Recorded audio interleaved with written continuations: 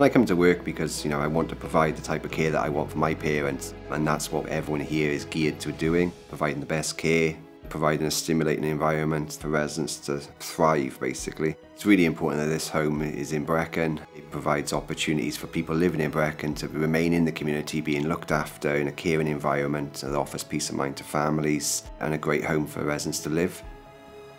We get them to bring in their own pieces of furniture to make their room their own.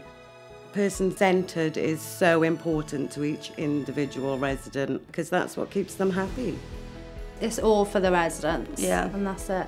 All for the residents, and they are the best. They're lovely. Yeah, we love them. Yeah. I like getting them up dancing and singing along.